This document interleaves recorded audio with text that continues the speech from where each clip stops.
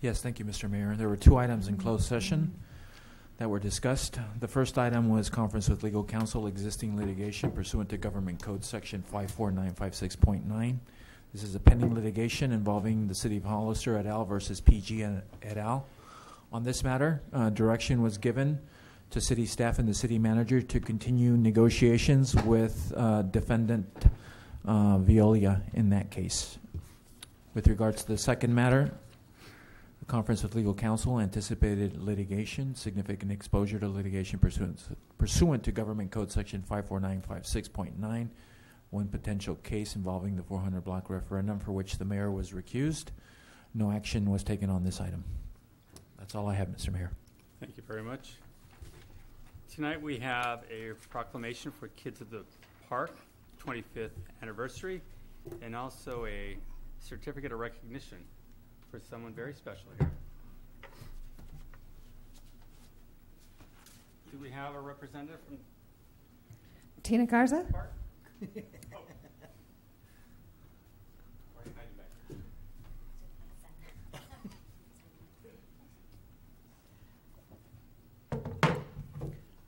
Whereas Kids at the Park is an annual health and safety fair held at Dunn Park in Hollister, California, that educates children in San Benito County to be safe from unintentional injury since 1993.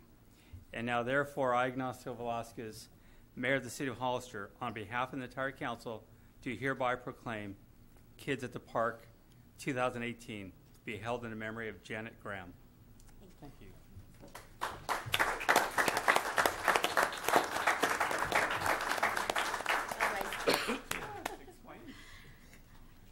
Thank you for the proclamation. We appreciate it. The City of Hollister has been a part of Safe Kids Coalition for the past 25 years, involved with this annual event. And for the past 7 years, we have been the lead agency, and our staff, and along with our park staff, have helped put on this annual event. And we're proud this year to acknowledge Janet Graham, who was the founder of our Kids at the Park. And thank you for the recognition.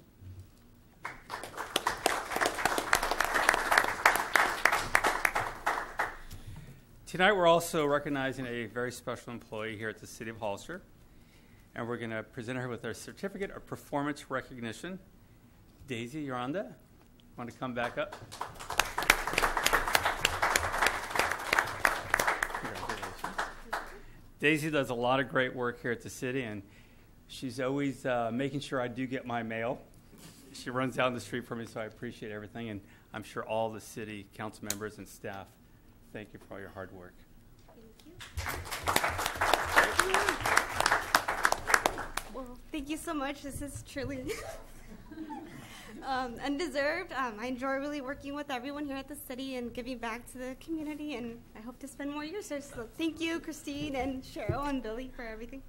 Well, Daisy, I just want to say thank you, because without you and your help, and you really stepped up with, helping me with deputy city clerk duties and all kinds of other things that you do for all the other departments. And I know all you other departments know who you are when you need translation, not just verbally but written. She's always there helping out, willing to help out, and not just helping out, but with a smile. So thank you very, very much. Thank you. And she does. And she does a good job with the panic button. Yeah, and if I could also just echo everything that that Christine said about Daisy. The most important thing for me is that she does come to work every day. It at least appears like she has a good time when she's here, and we try to have a lot of fun. So, again, thank you for all your help. It means a lot to me. You keep me at least straight. She usually tells me first thing in the morning where I got to be and when. So my day makes it a lot easier for me to know that somebody's there watching and has my back. So thank you, Daisy. I appreciate it.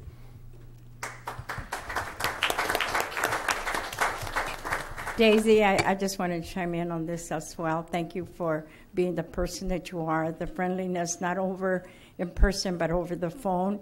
And thank you for the excellent bilingual skills. We appreciate that. Thank you. Thank you. All right. Council, we're going to move to the consent agenda. Are there any items you'd like to pull? Do we have any items from the public? No, Mr. Mayor. Okay. Is there a motion? Mr. Mayor, I need to recuse myself from items A6 and A7 due to the fact that my personal attorney his firm was one of the applicants.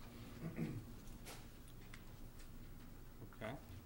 I'll make a motion that we approve the consent calendar as amended with the reclusion of Councilman Flower, A6 and A7. Okay, there's a motion. Is there a second? Second. Motion second. All in favor? Aye. Aye. Aye. Motion carries.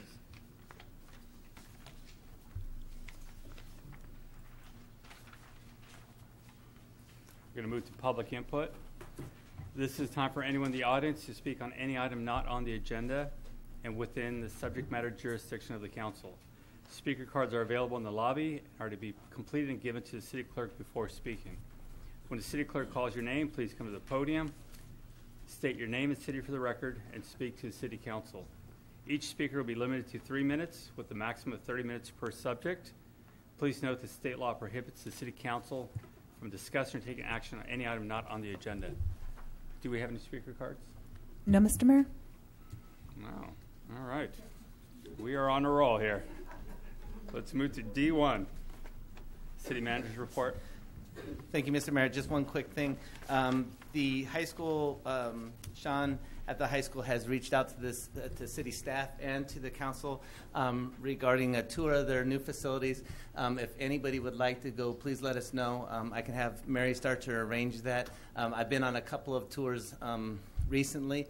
The things that they have going on at the high school are very impressive. A lot of work is being done. They've got a first-class facility. And I think every day it's getting closer and closer. So we should be extremely proud as a community of what they've been able to accomplish. So again, if you have any desires to go on a tour, please feel free to let us know, and we'll arrange that for you. I just have a question. Did they provide a date when they're available for the tour? I think Sean said that we can do it whenever it's convenient for you. Okay, because I know I'm scheduled on Monday. Oh, So, well, apparently okay, you in case anybody else ranked wants to come high. along. All right. Good, excellent. Is that it? Yeah. All right, we're going to move to item E1. Mr. Mayor, before we get started, I need to recuse myself from this item as I recuse myself from the original selection process for the dispensary selection due to a conflict of interest with one of the sites. Thank you. Mr. Mayor, I will also be recusing myself for the same reasons. Thank you.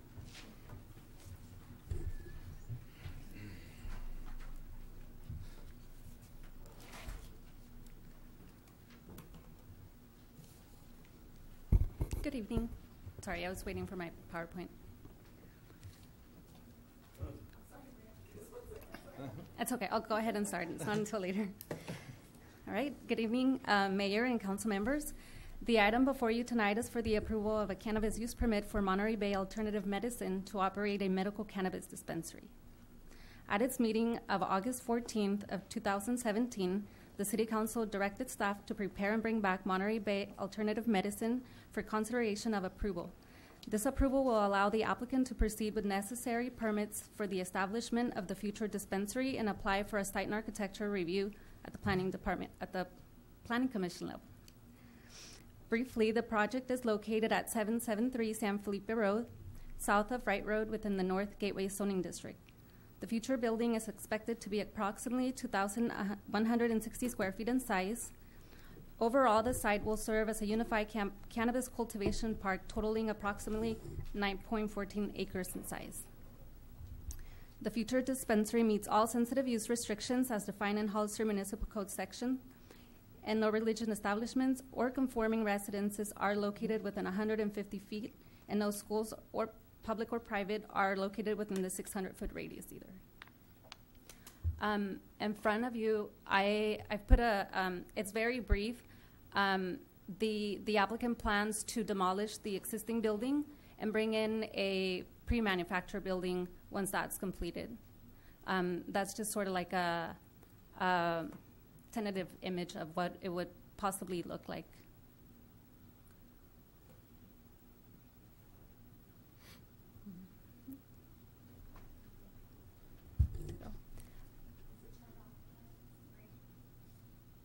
No.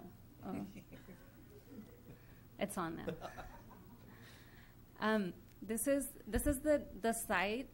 The dispensary would front San Felipe Road, which runs parallel, but I just sort of wanted to show where sort of like the bigger picture of the future operations that will also come before the City Council for approval later. However, the dispensary is where the red sort of like half diamond shape is, and it just kind of shows the radius is there for the sensitive uses. The picture to the left is the current building, and the picture to the right would be what the future building would look like.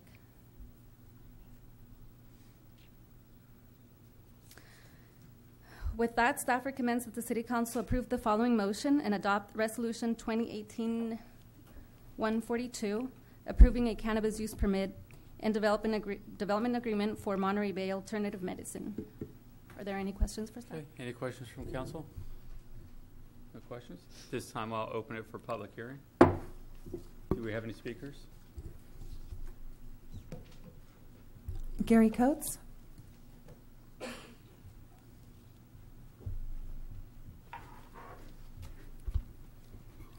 Good evening, Mr. Mayor, members of the council. Gary Coates here on behalf of Monterey Bay Alternative Medicine. We're very pleased to be before you this evening. I know it's been a long process going through. We've done our lot line adjustment to create the lot. The red arcs that you saw on that map are the 600 foot, so we've maintained and stayed out of that 600-foot area for everything in the region. The project that we're looking at is a factory-built type unit. It's a prefab unit that can come in.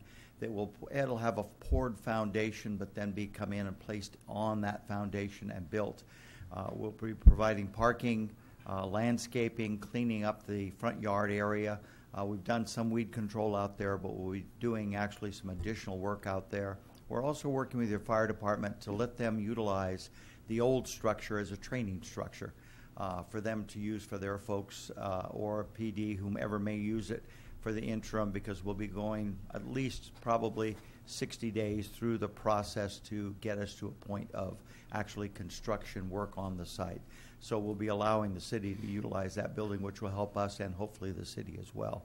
We concur with your staff. Staff's done a very excellent job in reviewing, has been very helpful for us in guiding us through the process. We're the first dispensary that's coming through the city and want to be obviously the best that we can with the city. So, Mr. Mayor, and council members, I'll make myself available for any questions that you may have. Thank you very much. You're welcome. Do we have any other speakers? No, Mr. Mayor. Okay, this time we'll close public hearing. Is there a motion?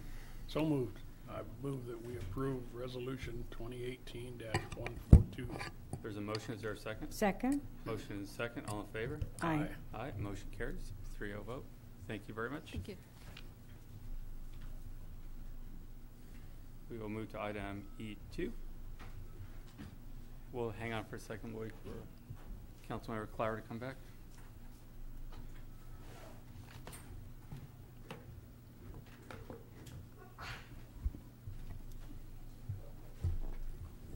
Go ahead. Good evening, Mayor, Council members. This next item is to conduct the public hearing and adopt the resolution confirming the boundary and assessment for the Landscape and Lighting District, 93-1, and order the levy and collection of the assessment for the fiscal year 2018-2019. On May 25th, 2018, this notice of public hearing was published in the local newspaper. And with that, staff has prepared the final engineer's report, budget, diagram, map, collection roll, and diagram to complete the renewal for the council to consider. Okay. Any questions from council? No? This time we will open it for public hearing. Do we have any speakers? No, Mr. Mayor. At this time we will close public hearing. Is there a motion? So moved. 2018-143. There's a motion. Is there a second? Second. The motion is second. All in favor? Aye. Aye. Aye. Motion carries. Thank you very much. We'll move to item F1. Thank you, Mr. Mayor and Council. I know.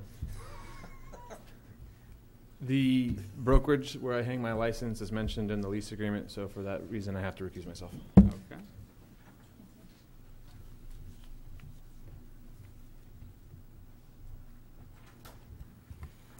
I forgot, sorry. Good evening, Mayor and Council. The item that you have before you is, you've seen a few different times now. It is a lease agreement between us and Anne Marie Barragon for 211 5th Street. It is a location just essentially across the street, kind of kitty corner from the fire department. It will be proposed to be used for housing of the code enforcement officers, cannabis, and the housing authority, as well as our affordable housing staff member as well. Originally, I think we were shooting for essentially a 10-year lease. The council asked that we reduce that to 5 years, so we now have it at a 5-year term at a rate of $2,800 a month. If there's any other questions, I would be more than willing to answer them. Any questions for council? Councilmember Friend? Your description of where it is, it's kitty corner from the... Yeah, I mean, it's actually right next door to Whiskey Creek. Okay, that's a block away. Yeah, I know. I kind of missed Not that I would know where Whiskey Creek is, but I understand. Right. So where the barber shop is. Yeah, exactly. The barber shop. They do have your picture hanging there. So. At the barber shop. We've never seen each other there, Ray. No. Okay, is there any other questions? Do we have any speaker cards? No, Mr. Mayor. Okay, is there a motion? So moved. There's a motion to approve. Is there a second? A second. Motion and a second. All in favor? Aye. Motion carries. Thank you.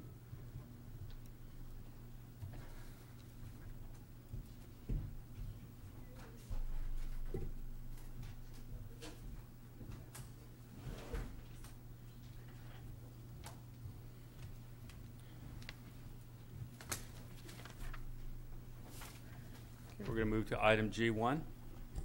Reports from city council members regarding their committees. Councilmember Clower. No reports, but we do have an intergovernmental meeting this Thursday morning. Councilmember Friend. Yes, I do have a report. We did have a fire committee meeting, and at that meeting, the draft agreement between the city, the county, and the San Juan Bautista was discussed as to the continuation of the agreement between the city and the county and San Juan and continued fire services, and it's going through the process right now. We have another meeting this coming Thursday. Is that it? That's it. Okay. Vice Mayor Luna. I do not have any committee meetings, Mr. Mayor. I do not have any updates either. We will move to informational reports. Councilmember Clower. Yeah, I just want to say congratulations to everybody who's going to be graduating this week at the high school and the junior highs, and just hopefully everybody will have a safe grad night. I'm pretty sure they're doing sober grad night again, so that's kind of the place to be, I think, if you're graduating. And then as soon as that's over with, the high school is going to be starting a lot of construction on site and then off on the roads as well. So along with the road work that we're going to be doing as a city here in the next few weeks, there's going to be a lot of orange cones and signs out, so please just be careful when you're driving, especially at night. Thank you. Councilmember Friend. Yeah, I just have one thing. I want to thank everybody that showed up for the memorial services at the Vets Building on Memorial Day. So it was about 100, 150 people at the ceremony. It was very nice. Nice. Vice Mayor Luna. Yes, I just want to say I attended the retirement dinner for Leo Alvarez, which was well attended by the fire department, and I truly enjoyed it. I was able to present a plaque on behalf of the city, and it was quite an honor to be there because I got to see some of the firefighters that used to be there with the city that came back to honor Leo. And I just wanted to thank the fire department for the invitation. That's my report. Thank you. I was invited to attend a presentation for the 6th graders at the AAA Academy, their instructor, Ms. McNett, and their vision of a youth center in our community using our existing rec center. So incredible presentation, and I'm looking forward to having them come out and do the presentation at several different committees and here at the City Council meeting one day. Really a great group of young people that have a great vision, so I'm looking forward to that presentation in the future. All right, we're going to move to City Manager. Thank you, Mr. Mayor. I really don't have much. Just want to make sure that you all remember June 11th, next Monday night, we have a special meeting related to the 218 process for sewer rates. I hope everybody can be here for that and attend. I will not be there. Dang it. And then, I think we're still good. Yeah. And then June 18th, our last meeting of this fiscal year will be a relatively large one. We'll have budget. Hopefully the trash agreement are the two big items that are going on that particular evening, as well as some other things. So I hope everybody's going to be able to be present for that as well. Okay, City Attorney. Nothing to report, Mr. Mayor. Thank you. Thank you. Chief? Just one item. Tuesday the 12th, the Special Olympics torch run will be going through town. Starts at Tres Pinos at 7:45. Ends at Hollister PD, if we don't die, around 10:15 June 12th? a.m. June 12th? Is that what? June 12th. On Tuesday, huh? Okay. City Clerk? Just want to remind everyone that tomorrow's voting day, so get out there and vote. I'll be working the polls, so I'll be out You'll be dancing? doing the election polls. Oh. I was told Working by the my family. polls? Yeah. My family said Let it go. I say it wrong. Sorry. Okay, we'll move to item G3. Good evening, Mayor and City Council. We have representatives from the Association of Monterey Bay Area Governments. They'll be providing a report to you on the Energy Watch Beacon program and Hollister's community-wide greenhouse gas inventory. You have that in your report. I'd like to introduce Elizabeth Bertrand and Amory Berto.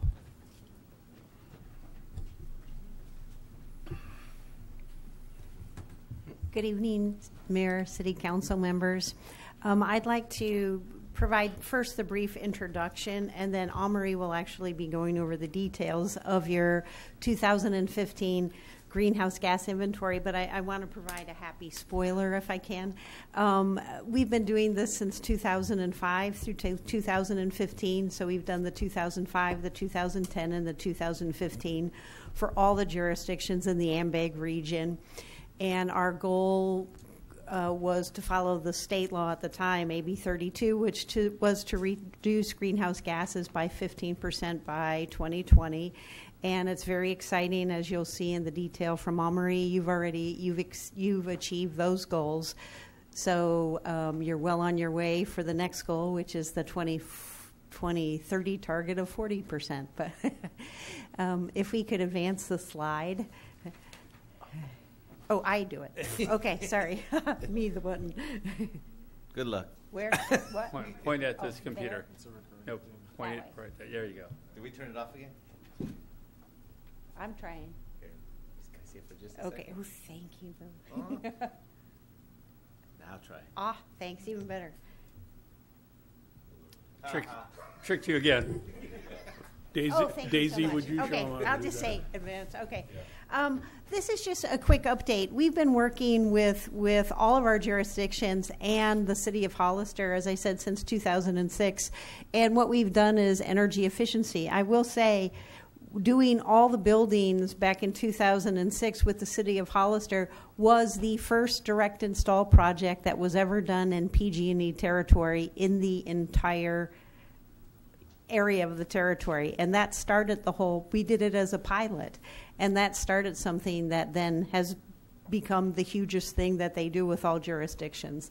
And so I always tell the story that Hollister, truly, the staff at Hollister Public Works were the cutting edge, the leading edge that started that level of working with our jurisdictions.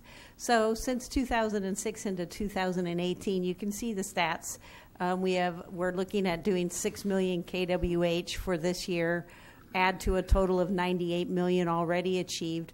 What's really important when you look at that is when you take that money that's not being spent on buying energy, instead you've got 74 million in the community that's being used other ways within the region. So that's really exciting. And then another big thing that we do is we work to help access funding for energy efficiency. So for all of the school districts here in the region, our team has been the one who put together their California Energy Commission plan in order to access their Prop 39 funding. So we've worked very closely with all the school districts, which is a lot of fun, and we've really enjoyed that. Could we do the next slide? And what I'm really happy to share with you tonight before I turn it over to Amory is when you go to the League of Cities meeting this September down in Long Beach, the city of Hollister is going to be receiving an award again. It's going to be a gold level spotlight award from the Institute for Local Government.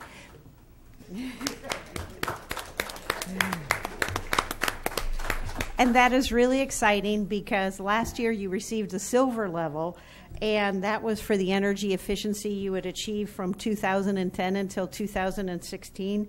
And now looking at 2016 until now, you've achieved that incremental improvement that you're being recognized with the Gold Award. And I truly want to thank you for your commitment to energy efficiency. So thank you. And with that, I'll turn it over to Amory, and he'll go over the details of the 2015 greenhouse gas inventory. Thank you. Okay. Okay, so to start off, just a few definitions about the greenhouse gas inventory, just to put things in context. Baseline year just means the first year that we did the inventory, and so in our case, that is 2005.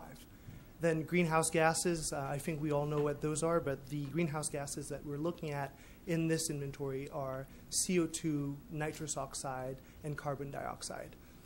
Then when we look, the way that we calculate emissions are by looking at what's happening in the community and then multiplying that by what we call an emissions factor. And so all that is let's say that we have electricity use that would be happening in the community, then we multiply that by a factor to give us the amount of emissions that this electricity represents.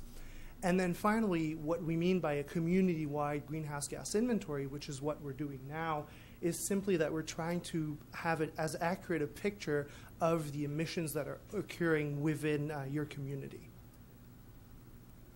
So from 2005 to 2015, as Elizabeth has said, there was a reduction in 15% in emissions. And so what that means is that you have met the 2020 statewide target 5 years early, which is really impressive.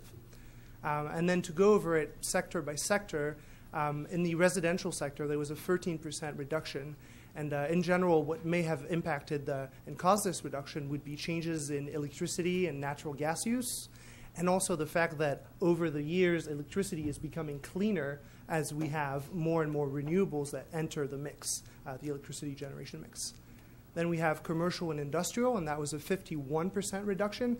And the emissions are impacted by the same factors as the residential emissions, but also there has been a CPUC, a California Public Utilities Commission, rulemaking proceeding on data privacy issues, and they've enacted new rules about energy data access. And so that might have reduced the amount of data that we have access to create the inventory, which would have significantly reduced the emissions. So part of that decrease would be because of that. Then in the transportation sector, we have a 52% increase. And the way that these emissions are calculated are by modeling the amount of automotive travel that occurs within Hollister. And there, what happened is that the statewide model that's used is switching over and starting to use GIS data. And so with that GIS data that might have previously been included in unincorporated San Benito County may now be counted as in the Hollister totals. And so that would have contributed to part of the increase. Then for the solid waste sector, you have a 20% increase. And that may be due to increases in the amount of solid waste being sent to landfills. And then finally, you have 2% reduction in wastewater emissions, which is due to the amount of wastewater that's been treated that's been reduced a little bit. Now, to look at the 2015 greenhouse gas emissions and how they're spread out across the sector, the biggest sector is transportation at 33%. And what that is travel on local roads, both from gasoline and diesel, from trucks and cars. Then we have the residential sector and the commercial industrial sector at 30% and 25%. And those are your energy emissions, both natural gas and electricity. And then the solid waste sector at 11%, which is emissions from sending waste to landfills. And then finally, the wastewater, which is 1%, which is the emissions from treating wastewater. And now, if we just look at the energy use piece of the pie, which is 55% of emissions, what's really interesting is that you are seeing that 52% of emissions are from natural gas and 48% are from electricity.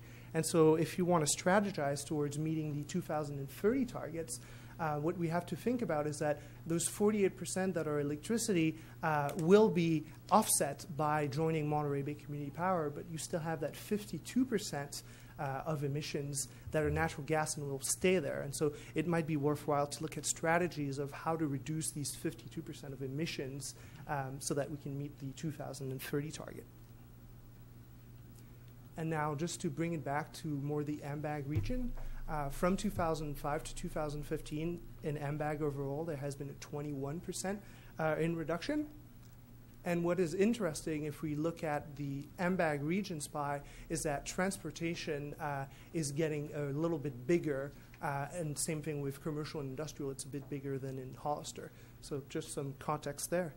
And now if you have any questions, we'd be happy to answer them. Any questions from council? No? Just a comment. Vice Mayor Luna? Yeah, I'd like to thank Elizabeth. I had the honor of receiving the award on behalf of the city last year. And as we sat around the table with other cities' representatives, everybody was going up for the gold. And we, smaller cities, we were all looking at each other and saying, someday we'll get the gold. Well, good news that you just presented today. And so all our awards are in the back, and you can see them, the awards that we received last year. So I want to thank you for that and the recognition that you have given the city of Hollister. Thank you. And thank you to the city for all the fantastic work you've done to earn those rewards. Thank you. Thank you very much. Do we have any speaker cards? No, Mr. Mayor. Thank you again for the update. All right, we're going to move to item G4.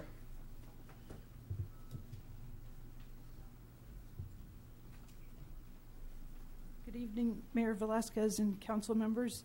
This is a report on the most recent Pinnacle Gateway Partner meeting. It was held on May 17th at the San Juan Bautista Mission Education Center.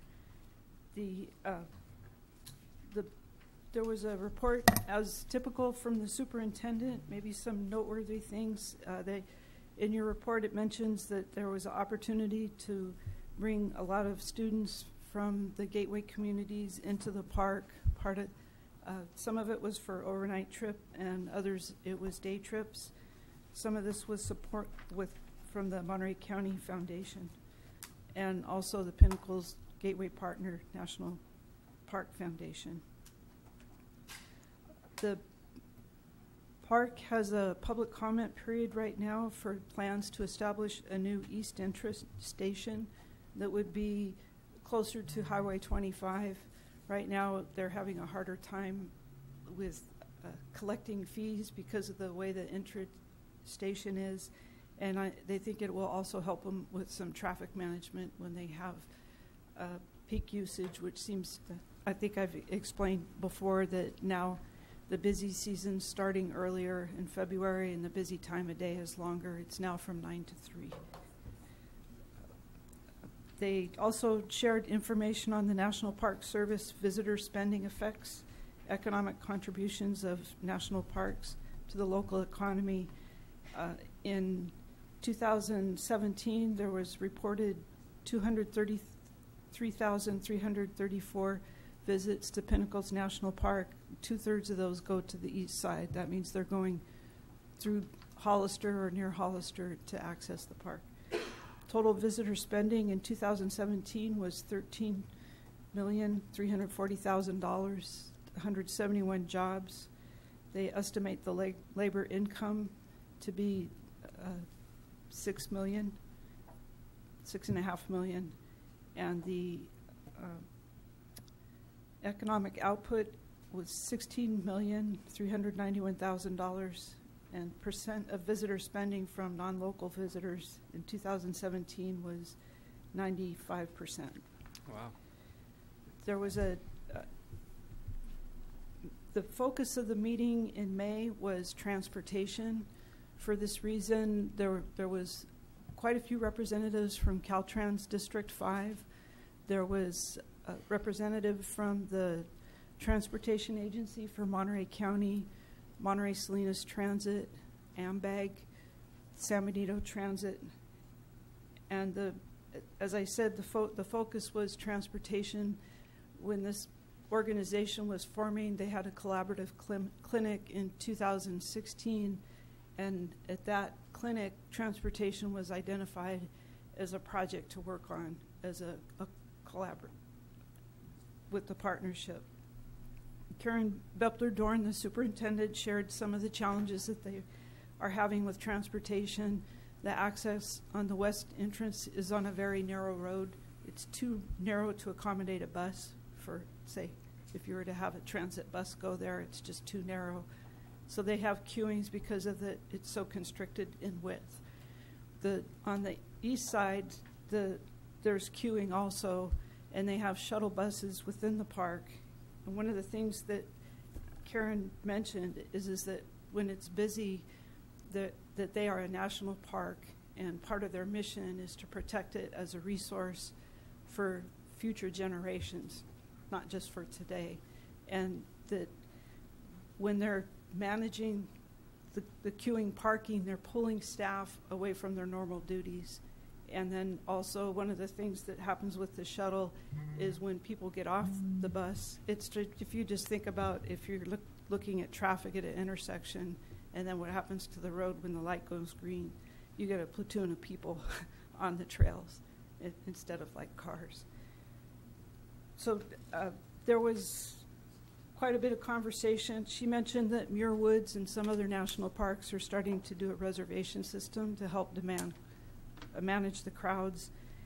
And some of this, there was a group discussion, and the Gateway communities chimed in on some thoughts they had. I think King City and Hollister both expressed a desire for park and ride lots or in our downtowns, and to look into the feasibility of a shuttle service so that we can have the tourists come, park in our downtowns, go to the park and come back, and then hopefully eat in our restaurants or stay in our hotels or see what stores there are or things to do in our downtowns.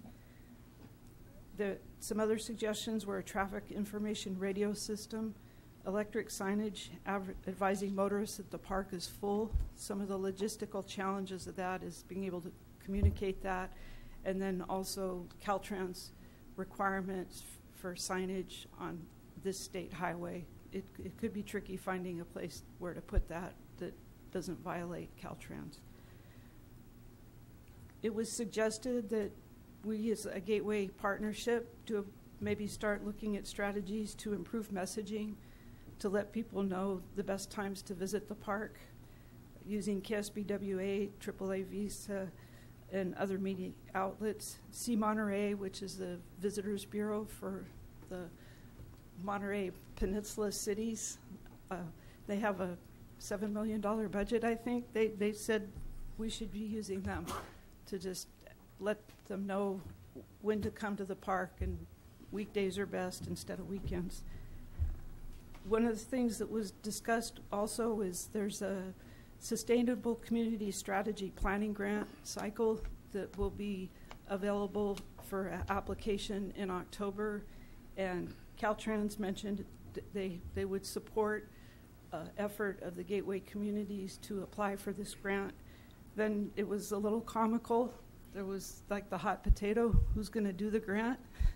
It was suggested that be AMBAG and that there be maybe a MOU or something like that with the gateway communities for the grant.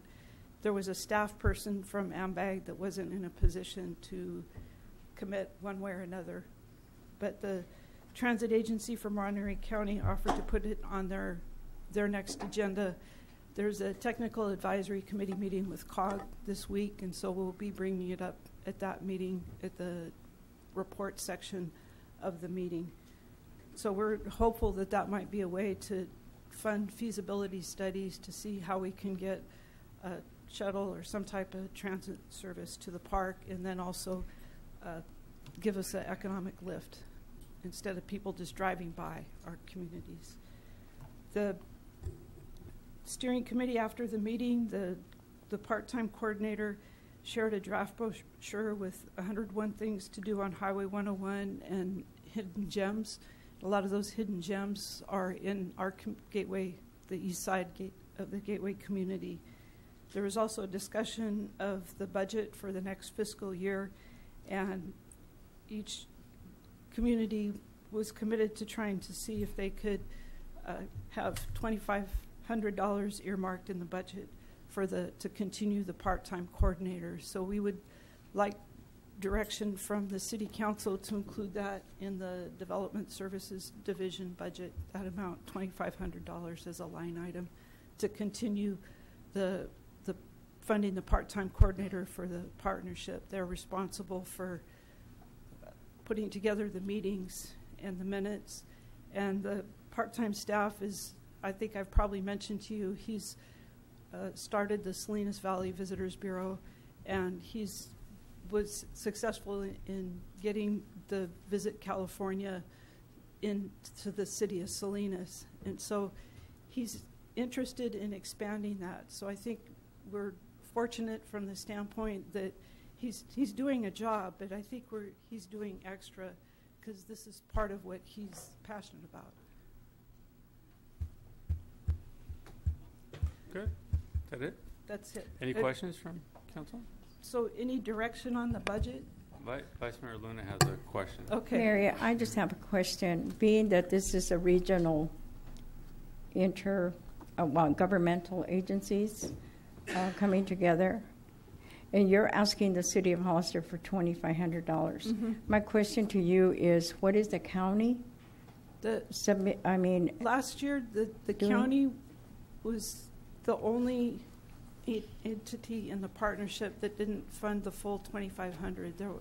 It was an allocation from Supervisor Munzer, but of the other, there was Monterey County, City of Gonzales, City of Greenfield, City of Soledad, City of San Juan Bautista. All these gateway communities contributed $2,500. So San Juan Bautista was included in the $2,500? Yeah, they paid the full $2,500. Okay, so the only one that wasn't was San Benito County? Correct. Okay. I don't have any problem with the $2,500, but I just felt like because it's San Benito County and it's governmental agencies, I just wanted everybody to be fair and contribute the same, and that's why I asked you that question. Thank you, Mary. Thank you. Councilmember Friend.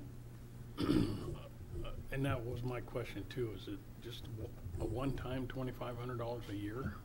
Yeah. That doesn't seem like very much to contribute. Councilmember Clower. I'm fine with it as well, and thank you for all your hard work on this, Mary. Thank you, Mary. I'd like to. Wait, look, do we have a speaker card? Marty Richmond. Thank you. Moving along. Just when you thought you were going to get home early. What would it be if I didn't say something? You'd think I wasn't here. Goodbye. Marty Richmond from Hollister. Yeah, $2,500 is piddling. What did they say? 95% of the money comes from outside the area.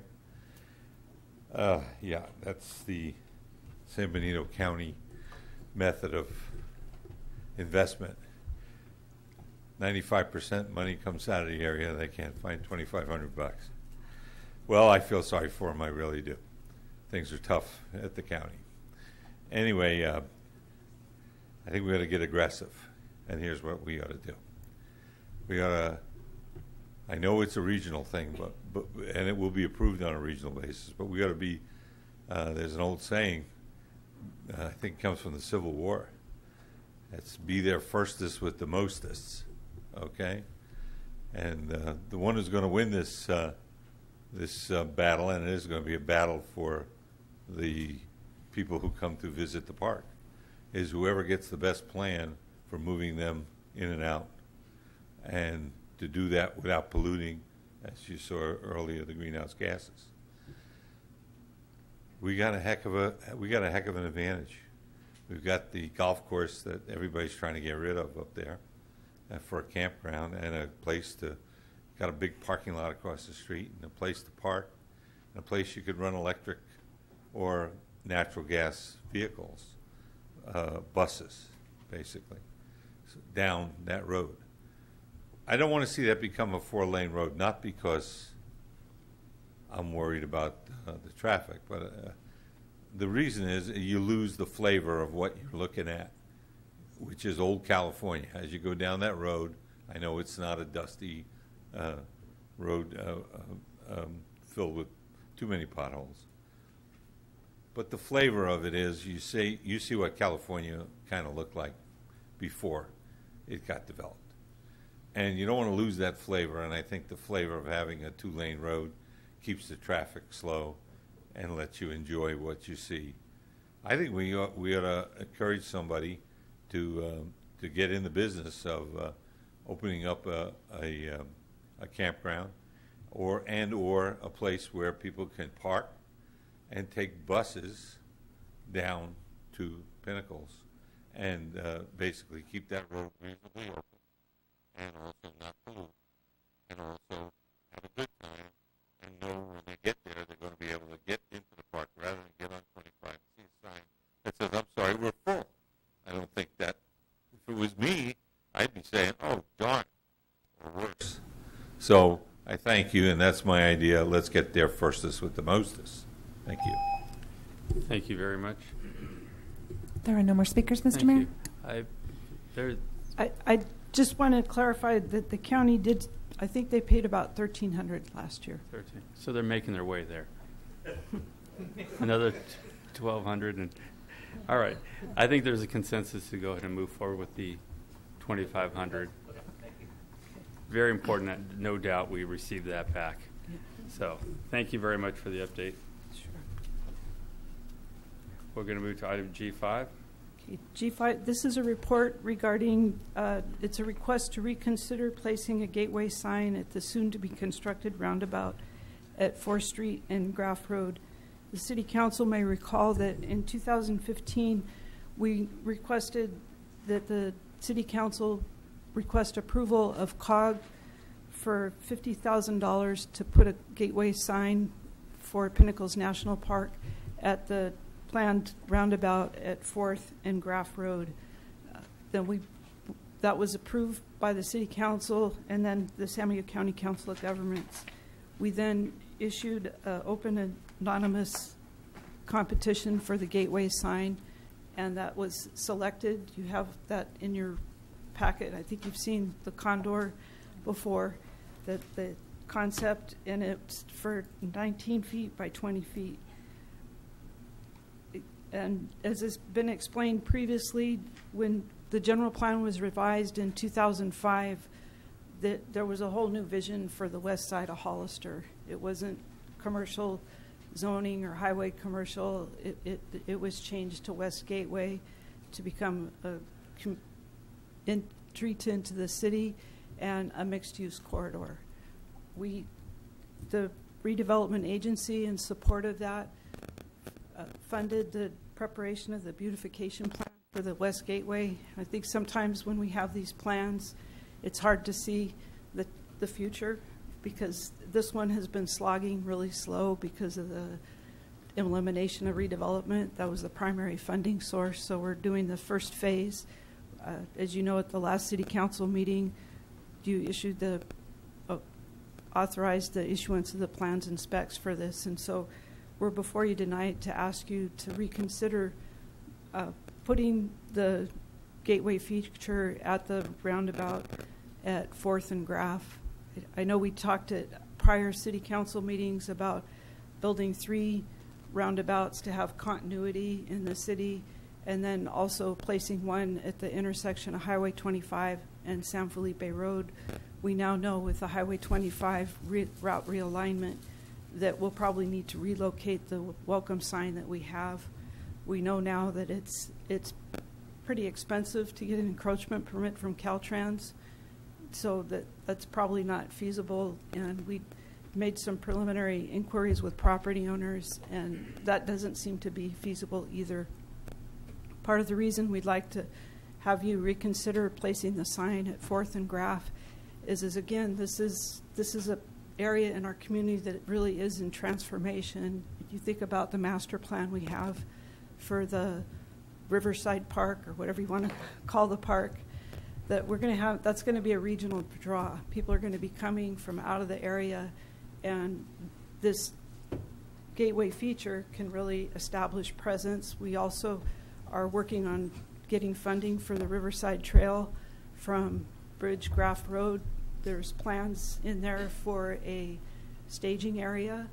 So again, people love to walk. If we have people staying at our hotels, they may be walking on that trail, or people may be just coming besides the residents here. So what I'd like to recommend is that the City Council provide direction to have the gateway feature put in the plans and specs for the roundabout. And also there is 2 things to consider. One is if the gateway feature is 20 by 19 feet, that cost is $74,352. So there would be a need for a supplemental appropriation beyond the claim for $50,000. If the City Council wanted this gateway feature to be within the budget of $50,000, then it would be reduced 40% in size. It would be about 9 or 10 feet. The sign company thinks that would really take away from the impact of the sign. But we're seeking direction. We're recommending that we have a nice gateway feature. Thank you. Any questions? Or Councilmember Friend? Are you going to put the sign in the middle of the circle, or is it going to be? It would be in the middle of the circle. So that's going to block the view. No, we had a peer review of the roundabout design that was done by OmniMe's, their traffic engineers, and they had there was quite a few adjustments made to the design of the roundabout. And when they did the peer review, they had the renderings for the 19 by 20 foot condor in there. Okay. And they determined that there wouldn't be any issues with sightline. Vice Mayor Luna?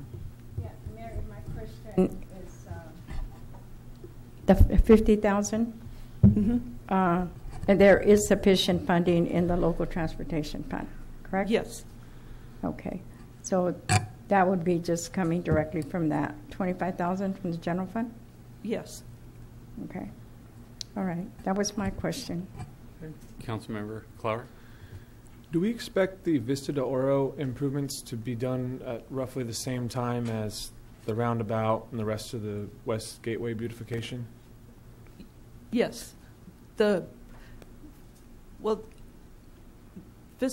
Let's see, there's the Pacific West. They're building some of the frontage improvements from Miller Avenue to maybe just roughly across from Shop and Save. Mm-hmm.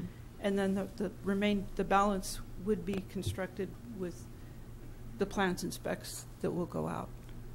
Okay. So this is kind of the last piece of that whole stretch on the north side? Right. We've been talking about this for a long time, so I'd like to get moving on it and add it in with everything else. Thank you. Thank you. 2008. Do we have any speaker cards? Marty Richmond. I have a question.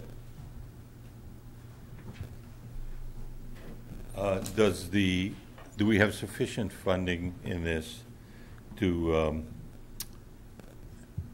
have some anti-vandalism construction around it, and or have the sign made with the new anti-vandalism stuff that they make it with. I forgot what it's called. To keep people from spray painting it, you can wipe it right off. It will not, simply will not stay on there.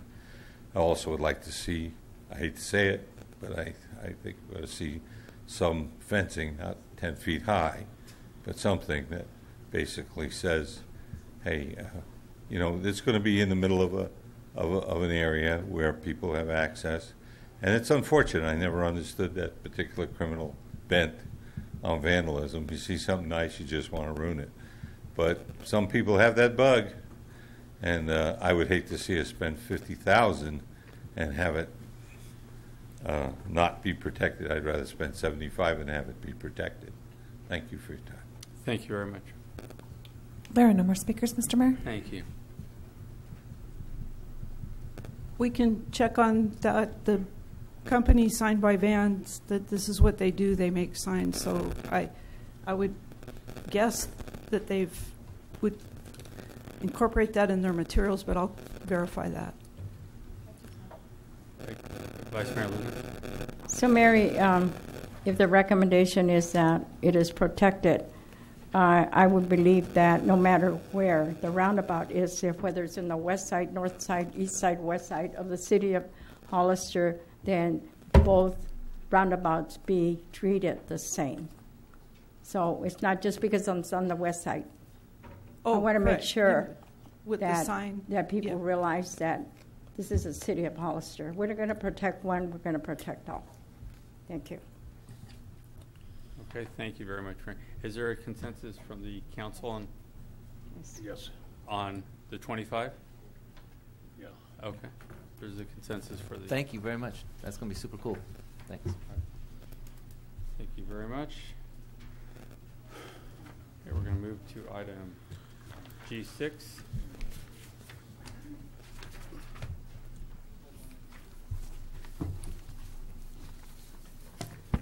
Good evening, Mayor and Council. My name is Amber Cameron. I'm an assistant planner with the City of Hollister. Tonight, staff has prepared a report regarding recreational vehicles and boats pursuant to Section 10.10030, private property, parking and storage of recreational vehicles prohibited by the City of Hollister's Municipal Code.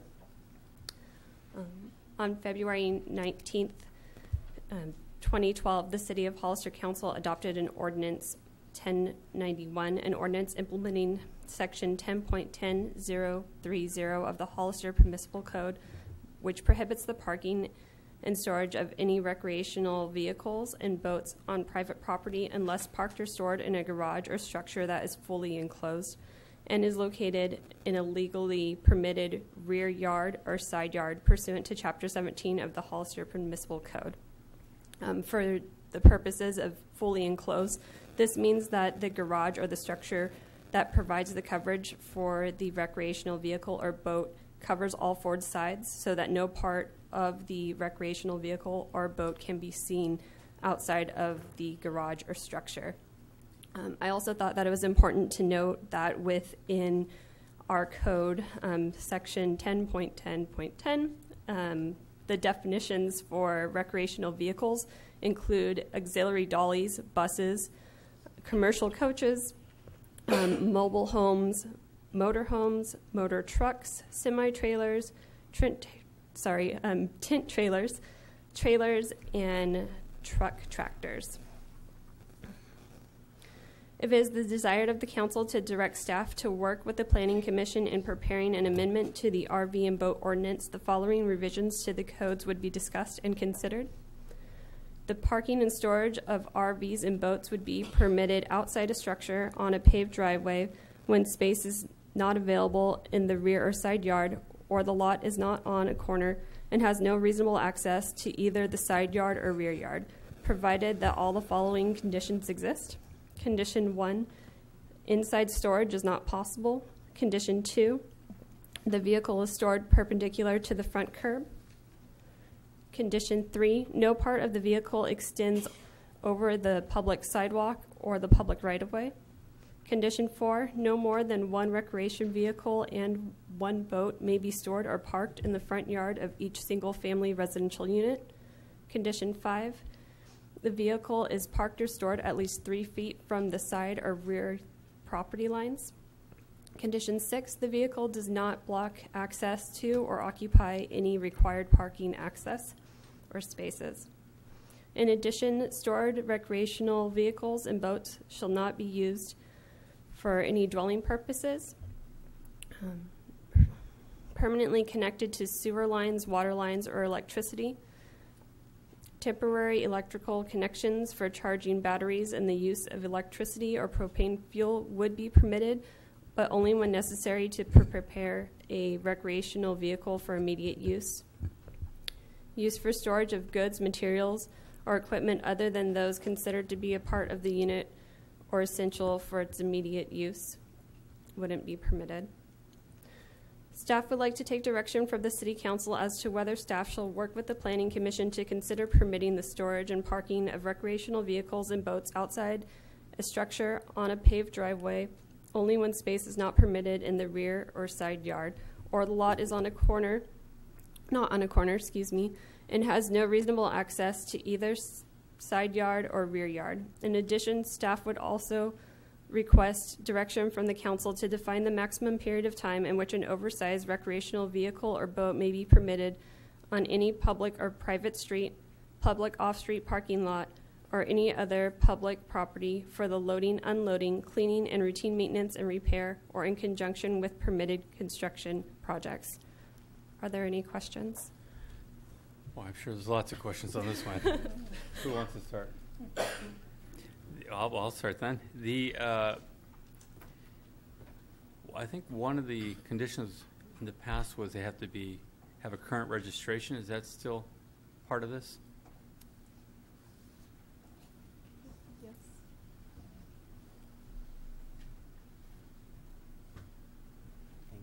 Thank you, Amber.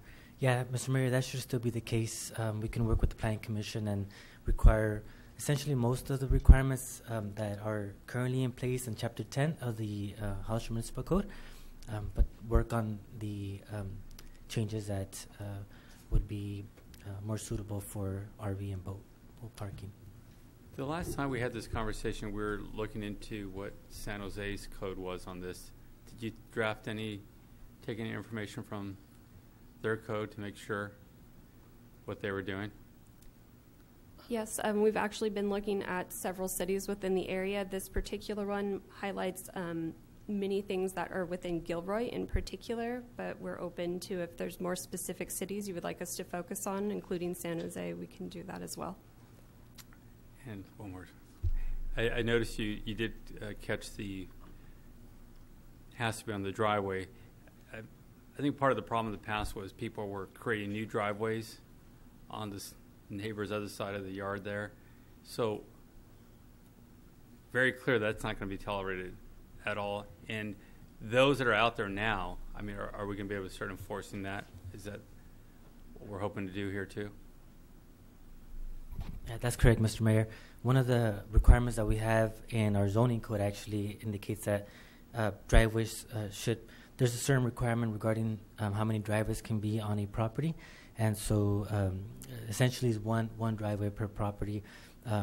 There can be a potential for 2 with certain requirements. I believe if it's in a corner lot and it has access on 2 sides, but it's really rare to have a second driveway approval on a property. Well, and that was going to be my next point, because people are using the handicap ramp as a driveway for their additional cars on their house. So how are we going to make sure that's not becoming the new spot for all these things? I mean, that's you see that happening all over the place, and the curbs are being damaged by this, and we're having to go back and fix it.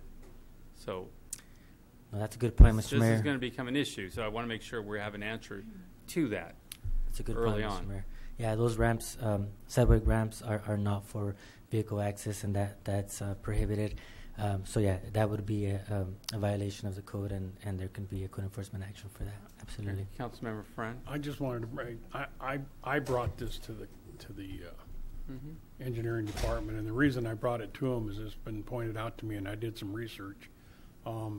There is no place to rent to park your RV between San Jose and King City. There's one place in King City available. And I just noticed that there was a lot of people that were not able to use their small, and I'm not talking about 40-foot pushers, I'm talking about the small ones that fit on their driveway, or a boat, a family boat that fits on their driveway. And she's right. The paperwork that I brought for them to look at was from the city of Gilroy. It's basically their same. Most of what's in the new ordinance or the proposal is from the city of Gilroy. So we looked around other cities to look and see what was available. And I understand what the discussion about was: people parking on lawns, people doing maintenance on their cars and trucks in their driveway for weeks on end and stuff like that. And I know the 72-hour rule that's currently in place does not seem to be a problem, because most people are storing their vehicles now. They're storing them sometimes 30 miles away, but they bring them to the house and they know they only have 72 hours to set it up and use it, and then take it back to the. Yeah. So absolutely. It wasn't that big a change. All it does is allow people with smaller motorhomes and smaller boats to be able to put them on their driveway. That's Right. all. Vice Mayor Luna, comment? Abraham, I have a question. So in addition to your driveway, if somebody builds or cements an additional area in front of their house and parks another vehicle there, truck or whatever it may be, and then all of a sudden they fence it and they put a sign in front that says no parking here, and yet it is the sidewalk, it's an area for the city, it's a public parking, city street. How does this address it?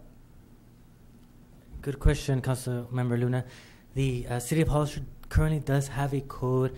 It was mainly established to manage stormwater on properties, mainly on front yards. So currently our zoning code has a stormwater management section that indicates that the front yard could only be cemented if it's 6 feet wide from the driveway to a walkway to the front of the house, and a 6 foot wide walkway from the driveway to the rear of the house. Everything else has to be permeable, and so that would be so under that existing ordinance, the city would not permit for any other areas in the front yard to be cemented.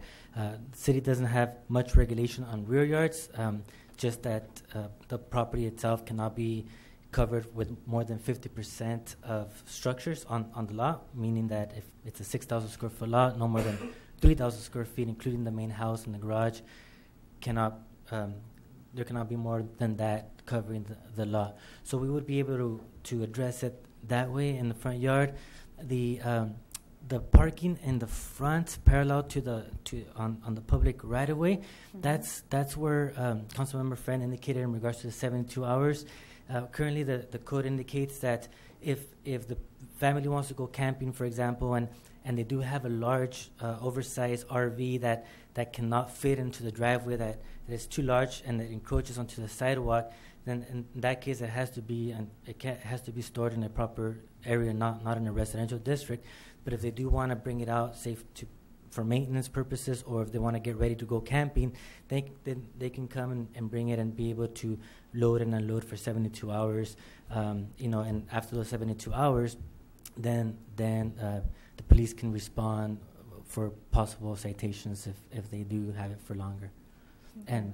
And that was one item that we were asking also direction to review if we want to change that, if 72 hours is not enough. But in here, Mr. Councilmember Fran, it sounds like people have been reacting positively to the existing rule, so we can certainly leave it. All right, thank you. Councilmember Clower. Yes, thank you for the report, Amber. I agree with Councilmember Friend that I think 72 hours is more than long enough to charge up and load up your RV or do whatever you got to do to your boat to make sure it's ready to roll. I think Abraham brings up a really interesting point. When you drive down a lot of the new subdivisions, I'd say probably 25 to 35% of them are extending their driveways already. It may be by 3 feet, it might be by 6 feet, it might be by 10 feet, but they're adding concrete. And this is one of the main reasons that they're adding the concrete. I think that staff has done a lot over the last few years to help beautify the neighborhoods that come into town. I think we've still got a ways to go, but they're a lot better than what they were 20 years ago when it was pretty much different shades of brown every single house and look exactly the same for hundreds of units. I don't really want to see our neighborhoods turn into parking lots for RVs and boats. And I know that I have a lot of friends who aren't going to be happy about that because they've got travel trailers and stuff, but I don't think that that's, from an aesthetic point of view, I think that defeats a lot of the things that we've been trying to do as a planning department. So if there's some little things that we're going to tinker with in the ordinance to make it have more sense, the municipal code, then I'd be fine with that. But if we're trying to open it up so that anybody can park something in front of their house, I'm not really interested in that. So that's kind of where I'm at. Thank you. Yeah, the only concern I had with this, and I don't mind people parking their boats or smaller trailers in front of their driveway. I do have a concern about that driveway spreading all the way to the front yard, and the conversation about a hard surface or not, it doesn't take long for people to figure out if they just put some paving stones down, it meets the requirement you pointed out. So you see a lot of homes like this right now doing it, and there's 4 or 5 cars parked all the way up to the bedroom windows. So we need to make sure we get that in control. I think part of the problem in the past we've had is those driveways are as narrow as the garages, and we all know it's very tough to get 2 cars into the driveways. I don't mind people expanding 3 foot to the left or 3 foot to the right, but I do mind when it goes further than that, and I think we need to be very clear on that. And I've seen a lot of the new homes actually using the area just outside of their sidewalk. They're filling that in now with concrete. So we have to clear that up before we end up with the same situations, and then the trees can't get the water they need, and they start breaking up the sidewalks, and then the homeowners want us to pay for it all again. So let's get all these things cleared up as we're working on this.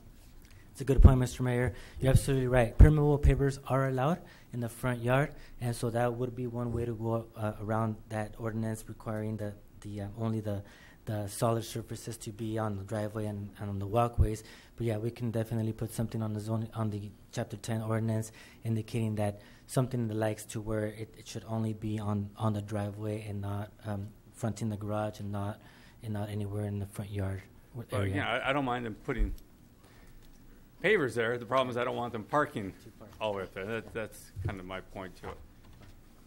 Do we have any comment cards on this one? No, Mr. Mayor. Okay. So that's just your update, and you'll bring something back? Correct. Is that all right, everyone? All right, thank you. Thank you very much. Thank you. Move to item 7, G7. Thank you, Mr. Mayor. This is the designation of voting delegate and alternate for the League of California Cities. 7. Oops, sorry. Platinum Peak Performance Award. Sorry, Danny. No problem. Good evening, Mr. Mayor and City Council members. It's with great pleasure that I inform the City Council that the City of Hollister Water Reclamation Facility has earned the Platinum Peak Performance Award from the National Association of Clean Water Agencies. The NACWA is the nation's recognized leader in legislative, regulatory, and legal clean water advocacy. This award is being presented to the City of Hollister for 5 consecutive years of consistent 100% permit compliance. That's a pretty big deal for us. And sharing this honor with the city, I would like to acknowledge Jim Heitzman and Jose Rodriguez of Veolia Water for their excellent work in managing and maintaining the city's water reclamation facility. It is because of their hard work and unyielding dedication to excellence that the city is the recipient of this prestigious award. So, if I can...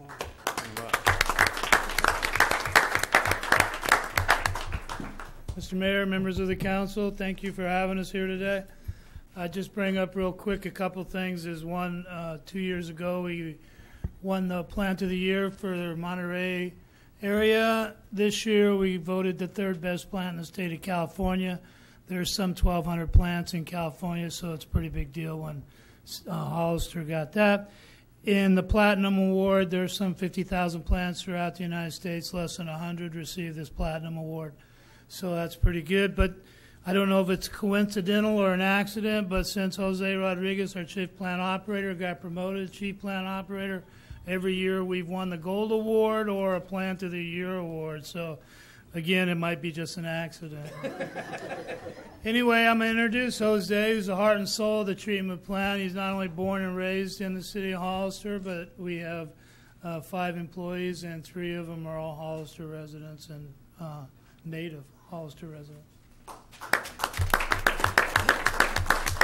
I'd like to thank the city council member, mayor, everybody that supports us. It is not an easy task to run a facility of that magnitude. It really is a really nice facility. It's state of the art. It takes a lot of effort, a lot of time, and I think the staff that we have there takes it real personal. This is a great achievement for not only myself but everybody as well, and we take pride to bring stuff like this back to the city council members, and we're going to continue to do this, as far as we're allowed to be here. We also do a lot of tours. We've toured about 1,000 students every year, from elementary school all the way up to the high school, and showing people what type of effort it takes to run that type of facility. Again, it is state of the art, and it requires a lot of hard work, dedication, and a lot of consistency throughout the year, because as the season changes, the facility is a living organism. It's a biological entity that we have to make sure we stay up top of it. There's a lot of things that is really fun that a lot of people kind of get to see. So it takes a lot of effort, again, and I always invite anybody in the community that is willing to come out to the facility to take a tour of it and show a new appreciation of what it really takes to run a facility like that with the staff that we have. So, board, thank you very much. Thank you very much.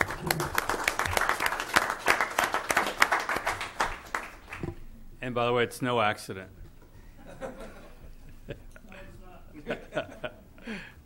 Thank you. We're going to move to item G8.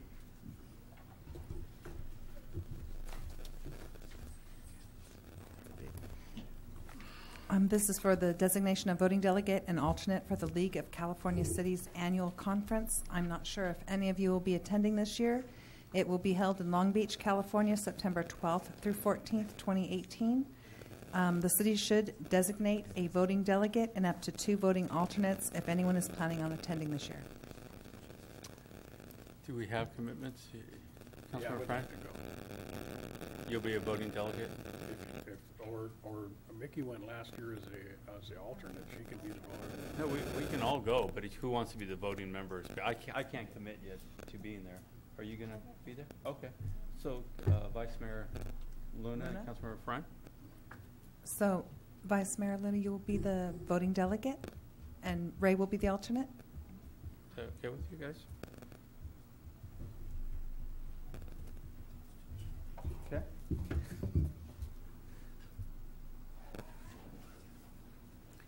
Well, do we have another alternate? We have 2. I don't know if I can go yet. I don't know if I can go yet. I live day to day, so 3 months out's a little Okay, so Jim's not here, so pick Jim. He's not here. There you go. Right? That's usually the way it works. So Jim is the other voting okay, he's the alternate. Tell me he has to pay for his own gas, too.